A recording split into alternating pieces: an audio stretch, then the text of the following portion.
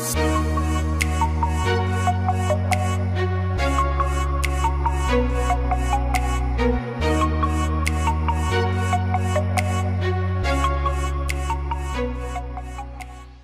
Everyone, this is Shakil Ahmed শাজ from shaj.tech। আজকের এই quick fix ভিডিওতে আপনাদের স্বাগতম। সবার প্রথমে আমি আপনাদেরকে জানিয়ে রাখতে চাই, আমি আমার চ্যানেলে নতুন একটি সিরিজ চালু করেছি, সেটা হচ্ছে কুইক ফিক্স, মূলত যেখানে কথা থেকে কাজ বেশি হবে। আপনারা যদি আমার চ্যানেলে রেগুলার ভিউয়ার্স হয়ে থাকেন তাহলে আপনারা কিন্তু জানেন যে আমার চ্যানেলের ভিডিওগুলো কিন্তু একটু বড় হয়, অনেক বেশি এলাবোরেট করা থাকে প্রত্যেকটা টপিক, অনেক ছোট ছোট বিষয় হলেও সেগুলো আমি অনেক ইন ডিটেইলস আপনাদেরকে বোঝাই। কিন্তু এই কুইক ফিক্স সিরিজটা একটু ব্যতিক্রম হবে। এইখানে টপিকগুলো আমি খুব দ্রুত এবং শর্টকাট ওয়েতে আপনাদের দেখানোর চেষ্টা করব। আশা করি আপনাদের উপকারে আসবে। এবং আপনারা চাইলে এই কুইক ফিক্স সিরিজের জন্য টপিকগুলো কমেন্ট করে জানাতে পারেন। আপনারা রেগুলার যে সমস্যাগুলো ফেস করেন সেগুলো যদি আপনারা কমেন্ট করে জানান, আমি চেষ্টা করব সেখান থেকে আপনাদের সমস্যাগুলো সমাধান এই কুইক ফিক্স সিরিজে দিয়ে দেওয়ার জন্য। তো আশা করি বোঝাতে পেরেছি। তো চলুন কথা না বাড়িয়ে আমাদের টপিকের দিকে চলে যাই। তো আজকে আমি আপনাদেরকে দেখাবো কিভাবে আপনি একটি উইন্ডোজের সিস্টেম এনভায়রনমেন্ট পাথ হিসেবে জিসিসি অথবা MinGW কে সেট আপ করবেন। এখন আপনাদের মাথায় সবার প্রথমে যে প্রশ্নটি আসতেছে যে আসলে এই এনভায়রনমেন্ট পাথটা কি, অথবা MinGW জিসিসি এই জিনিসগুলো আসলে কি। তো আপনারা যারা টুকটাক প্রোগ্রামিং করেন তারা অবশ্যই জেনে থাকবেন যে আসলে সিস্টেম এনভায়রনমেন্ট পাথটা আসলে কি। কিন্তু যারা একেবারে নতুন তাদের জন্য আমি যদি সোজা ভাষায় বলতে চাই, এনভায়রনমেন্ট পাথ হচ্ছে একটা সিস্টেমের পরিবেশ। আমি যদি একটু উদাহরণ দিয়ে আপনাদের বোঝাতে যাই, মনে করুন আপনার উইন্ডোজে আপনি জাভা নিয়ে কাজ করতে চান, অথবা আপনি সি প্রোগ্রামিং নিয়ে কাজ করতে চান। এখন আপনাকে তো একটা কোড লিখতে হবে, কিন্তু আপনার কম্পিউটার কিন্তু তখনও জানে না যে একটা কোড সে কিভাবে কম্পাইল করবে বা একটা কোডের সাথে সে কিভাবে বিহেভ করবে। তো এনভায়রনমেন্ট প্যাথের সাথে এই পরিবেশটার সাথেই কম্পিউটারকে পরিচয় করিয়ে দেওয়া হয়। যেমন ধরুন আজকে আমরা দেখবো যে কিভাবে আপনি MinGW অথবা জিসিসি কে আপনার এনভায়রনমেন্ট প্যাথে সেট করবেন। যখনই আপনি MinGW অথবা জিসিসি কে আপনার এনভায়রনমেন্ট প্যাথ হিসেবে সেট করে দেবেন, তখন কিন্তু আপনি আপনার কম্পিউটারে খুব সুন্দরভাবে যে কোনো সি অথবা C++ কোড রান করতে পারবেন। এজন্য আপনাদেরকে আলাদা কোনো আইডিই লাগবে না, অর্থাৎ কোড ব্লকস বা অন্যান্য যে কোনো সফটওয়্যার লাগবে না। আপনি আপনার কম্পিউটারে কমান্ড প্রম্পটের মাধ্যমেই সি অথবা C++ কোড রান করতে পারবেন। ঠিক সেম ভাবে আপনি জাভার জন্য কিংবা পাইথনের জন্য আপনার কম্পিউটারে এনভায়রনমেন্ট প্যাথ সেট করতে পারেন।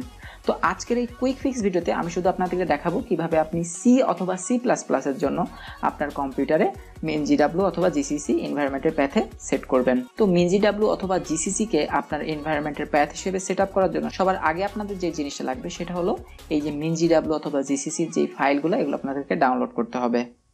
তো এগুলো ডাউনলোড করার জন্য অনেক ধরনের ওয়েবসাইট আছে, অনেক ধরনের ওয়ে আছে। আপনি যদি গুগলে MinGW লিখে সার্চ দেন তাহলে অনেকগুলো অপশন পাবেন, আপনি এখান থেকে ম্যানুয়ালি ডাউনলোড করে নিতে পারবেন। কিন্তু অনেক ক্ষেত্রে এই অফিসিয়াল সিস্টেমটা একটু স্লো হয়ে থাকে, একটু কমপ্লিকেটেড হয়ে থাকে। তো আমি এর জন্য কি করেছি, আপনাদের জন্য সেই ফাইলটা আমার গুগল ড্রাইভে আপলোড করে রেখেছি। আপনি ডেসক্রিপশন বক্স চেক করলেই আপনি গুগল ড্রাইভের লিঙ্কটি পেয়ে যাবেন, এবং আপনি লিঙ্কটিতে প্রবেশ করলে দেখবেন যে এমন একটি উইন্ডো চলে এসেছে। আপনি এখান থেকে জাস্ট দেখুন, এই যে সবার ডান পাশে একটি বাটন আছে ডাউনলোড, এখানে আপনি প্রেস করার সাথে সাথেই দেখবেন যে আপনার ডাউনলোড যে অপশন সেটা চলে এসেছে। এখান থেকে আপনি খুব সহজেই এই ফাইলটি ডাউনলোড করে নিতে পারবেন। তো আমার কাছে অলরেডি ফাইলটা ডাউনলোড করা আছে, তো আমি এখন সরাসরি সেখানে চলে যাচ্ছি। তো ডাউনলোড করার পর আপনি MinGW.zip এমন একটি ফাইল পাবেন, এটাকে আপনি রাইট ক্লিক করে এখান থেকে এক্সট্রাক্ট করে নেবেন। আমি আশা করব আপনারা এই জিনিসটা করতে পারবেন। তারপরে দেখবেন যে এমন একটি ফোল্ডার চলে এসেছে, দেখুন MinGW, এবং এর ভিতরে দেখুন এরকম কিছু ফাইল থাকবে। এখন আপনি একটা কাজ করবেন, আপনি জাস্ট এটাকে কপি করবেন, রাইট ক্লিক করে কপি করে আপনার যেই সি ড্রাইভ আছে, আপনি যে কোনো ড্রাইভে দিলেই হয়ে যায়, কিন্তু আপনি সি ড্রাইভেই দিবেন, এটাই মূলত কমন জায়গা। আপনি জাস্ট এখানে পেস্ট করবেন। দেখুন আমাদের কপিটি কিন্তু কমপ্লিট হয়ে গিয়েছে। তো আমরা এখন এই ফোল্ডারে যাচ্ছি, যাওয়ার পরে আমরা এখানে দেখুন এই যে বিন নামে একটি ফোল্ডার আছে, সেখানে প্রবেশ করব। এবং এখানে প্রবেশ করার পর দেখুন সবার উপরে ইউআরএলটি দেখা যাচ্ছে। তো ইউআরএলটি কি, যে এই ফোল্ডারটার যেই অ্যাড্রেসটা সেটাই হচ্ছে ইউআরএল। তো আমরা কি করব, এখানে একটা ক্লিক করে রাইট ক্লিক করে এটাকে কপি করব। আমাদের কপি করা শেষ। তো এখন আমাদের নেক্সট স্টেপে যাইতে হবে। তো আমাদেরকে কি করতে হবে, আমরা স্টার্টে যাচ্ছি। এখানে যদি আপনি সার্চ দেন অ্যাডভান্স, তাহলে দেখবেন একটা অপশন আসবে যে ভিউ অ্যাডভান্স সিস্টেম সেটিংস। তাছাড়া আপনি কন্ট্রোল প্যানেল থেকে ওই অপশনে যাইতে পারবেন। আপনি কন্ট্রোল প্যানেলে যাওয়ার পরে এখানে আপনি সেম জিনিস দিয়ে সার্চ দেবেন অ্যাডভান্স লিখে, এবং অ্যাডভান্স লিখে সার্চ দেওয়ার পরপরই দেখবেন একটা অপশন চলে আসবে যে ভিউ অ্যাডভান্স সিস্টেম সেটিংস। আপনি এখানে যাবেন, যাওয়ার পরে দেখবেন যে এখানে একটি অপশন আছে এনভায়রনমেন্ট ভ্যারিয়েবলস। আপনি এখানে ক্লিক করবেন, এবং এখান থেকে আপনি দেখুন একটা অপশন আছে, দেখুন এই যে এখানে পাথ, এবং এখানে আপনি ডাবল ক্লিক করবেন। ডাবল ক্লিক করার পরপরই দেখবেন যে একটা লিস্ট চলে আসছে। এবং এখানে যতগুলো আপনি লিস্ট দেখতে পারতেছেন এগুলো সবগুলো কিন্তু এক একটা এনভায়রনমেন্ট পাথ। তো আমাদের কাজ হচ্ছে এখানেই আমাদের একটু আগে যেই পাথটা আছে এখান থেকে আমরা কপি করলাম রাইট ক্লিক করে, এটাকে এখানে আমাদের বসিয়ে দিতে হবে। তো আমরা যদি এখানে বসিয়ে দিই সাথে সাথে কিন্তু আমাদের এনভায়রনমেন্ট প্যাথ হিসেবে এই যে MinGW অথবা GCCর যে লোকেশনটা এখানে কিন্তু এটা অ্যাড হয়ে যাবে। এবং এইভাবে কিন্তু আপনি শুধুমাত্র MinGW অথবা GCCর জন্য না, পাইথন, জাভা যে কোনো আপনি সিস্টেম ফাইল ডাউনলোড করে এখানে যদি আপনি ইউআরএলটা কপি করে বসিয়ে দেন সাথে সাথে কিন্তু সেটা এনভায়রনমেন্ট প্যাথ হিসেবে সেট হয়ে যাবে। তো আমরা কি করব, এখান থেকে এখানে নিউ এ প্রেস করব এবং এখানে আমরা জাস্ট আমাদের কপি করা যে ইউআরএলটা আছে এখানে আমরা এটা পেস্ট করে দেব। পেস্ট করে দিয়ে আমরা এন্টার প্রেস করব। ব্যাস, আমাদের কাজ কিন্তু শেষ। এখানে আপনারা একটু লক্ষ্য করুন যে এখানে কিন্তু আরো অনেক ইউআরএল দেয়া আছে। আমরা এখান থেকে এবার ওকেতে যাব, সবকিছুতে আমরা ওকে দিয়ে বের হয়ে চলে আসবো। গেস হোয়াট, আমাদের কাজ কিন্তু একেবারে সম্পূর্ণ কমপ্লিট।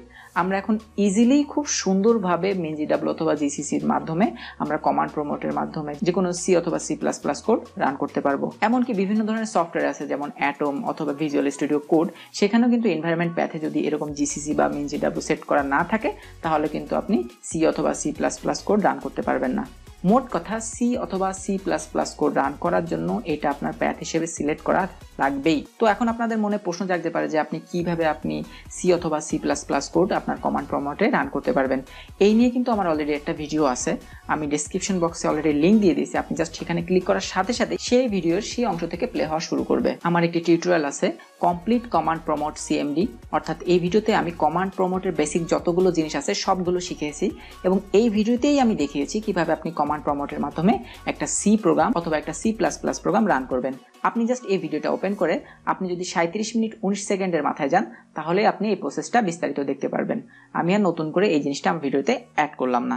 তো এখন আমরা একটু দেখবো যে আমরা যে এনভায়রনমেন্ট প্যাথ হিসেবে সেট করলাম এটা কি আসলেই প্যাথ হিসেবে সেট হয়েছে কিনা। এজন্য আমাদেরকে কমান্ড প্রমোটে যাইতে হবে। আমরা জাস্ট CMD লিখে সার্চ দিচ্ছি, আমরা ওপেন করতেছি। আপনি যদি এখানে লেখেন পাথ লিখে এন্টার দেওয়ার সাথে সাথে কিন্তু আপনি যতগুলো এনভায়রনমেন্ট পাথ আছে এগুলো সব কিন্তু দেখতে পারবেন। দেখুন এখানে কিন্তু একটা পুরো লিস্ট চলে এসেছে এবং একটু আগে আমরা যেই পাথটা অ্যাড করেছি সেটাও কিন্তু আপনি এখানে দেখতে পাবেন। এই যে আপনারা লক্ষ্য করুন যে MinGW bin, এই যে আমাদের পাথটা কিন্তু এখানে দেখা যাচ্ছে। এখন MinGW কোন ভার্সনটি আপনার ইনস্টল হয়েছে সেটা যদি আপনি চেক করতে চান আপনাদেরকে এখানে একটি কমান্ড টাইপ করতে হবে, সেটা হচ্ছে GCC ভার্সন। এটা লিখে আপনি যদি এন্টার প্রেস করেন আপনি কিন্তু দেখতে পারতেছেন যে এখানে GCC 4.9.2 দেখা যাচ্ছে। তার মানে কিন্তু আপনার সিস্টেমে GCC বা MinGW যে এনভায়রনমেন্ট আছে সেটা কিন্তু সাকসেসফুলি ইনস্টল করা হয়ে গিয়েছে। আশা করি এই পর্যন্ত আমি যতটুকু যা বলেছি আপনারা সুন্দরভাবে বুঝতে পেরেছেন। আপনাদের মনে যদি কোনো প্রশ্ন থাকে অবশ্যই কমেন্ট করে জানাবেন। আমাদের ফেসবুক গ্রুপ আছে, সেখানে আপনি পোস্ট করে জানাতে পারেন। তো ভিডিওটি যদি আপনাদের ভালো লেগে থাকে তাহলে অবশ্যই লাইক করবেন, শেয়ার করবেন এবং অবশ্যই আমার চ্যানেলটিকে সাবস্ক্রাইব করবেন। ধন্যবাদ সবাইকে।